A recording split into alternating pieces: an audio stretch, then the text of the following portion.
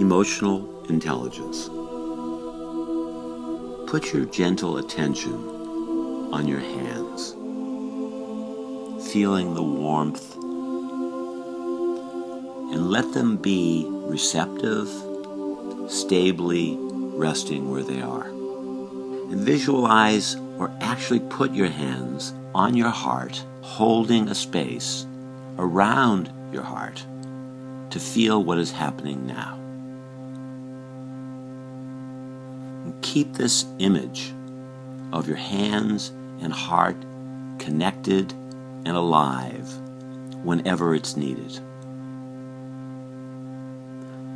While holding yourself, ask, what is a reoccurring internal emotional state that feels wounding to you?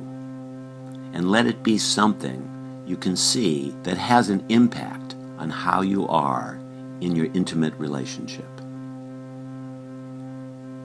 Pause and get a clear vision. What is that deep wound that repeats in your life?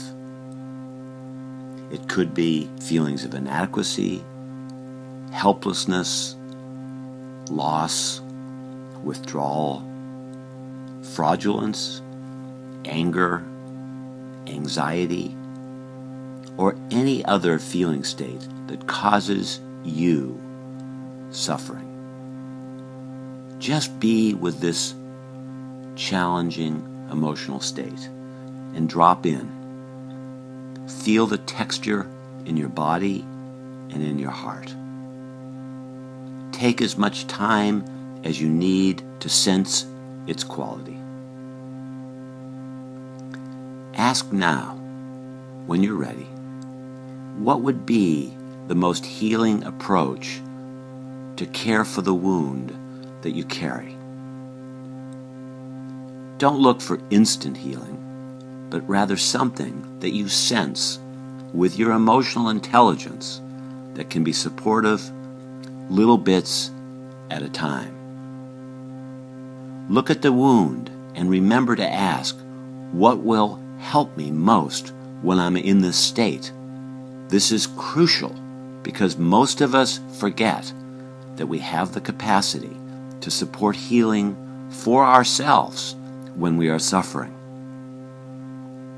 Again, this is crucial because most of us forget that we have the capacity to support healing for ourselves when we are suffering.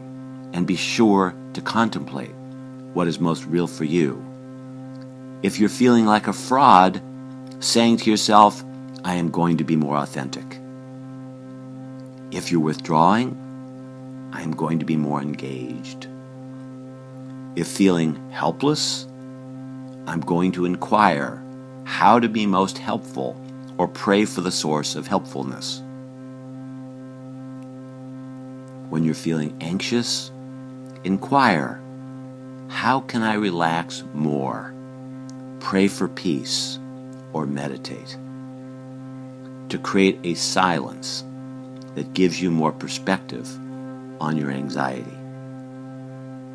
If you're feeling agitated, angry, or irritable, I am going to pursue harmlessness, containment, or peace.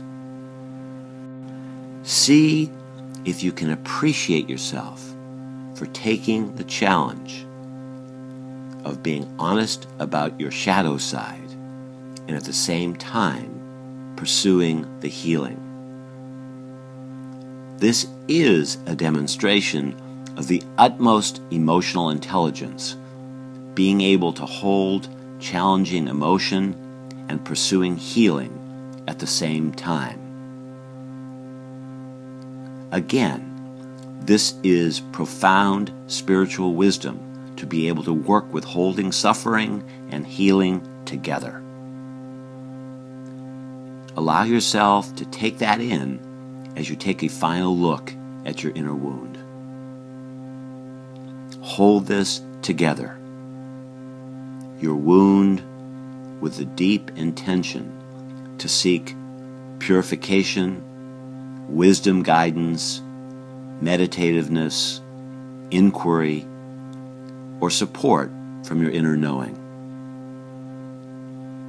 Give yourself encouragement that you want to access both your shadow and your healing as much as possible in your life. Let it be a blessing that you have arrived at this place where it makes sense to you. It is a sacred